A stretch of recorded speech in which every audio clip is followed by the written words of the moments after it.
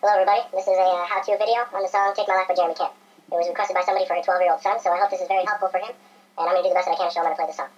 And the first thing I'm going to start off with is the tuning for the song.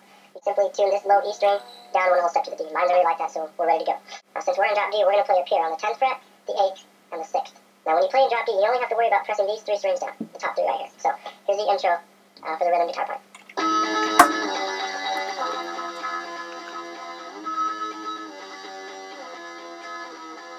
You notice at the end, it goes back from G to G sharp, and you can listen to the song and get the timing down for that.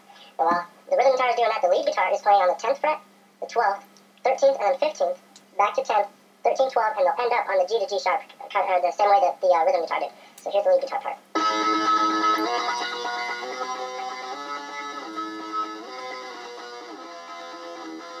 You notice this is the exact same as the rhythm guitar. So, third one from the top, and you'll go back and forth from the 13th, and you go up to the 13th fret on the A string, back to the 10th on the D, and 3 times again from 13 to 10.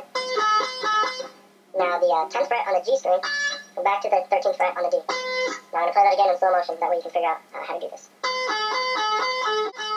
Now honestly, I don't know how many times you're supposed to play that before you get to the chorus, but you can listen to the song and figure it out from there. So here, I'm going to do it again, and hopefully you'll be able to figure it out. And that's basically all it is. And once you get that down, then you'll be able to play as fast as they actually do on a CD. Now the chorus.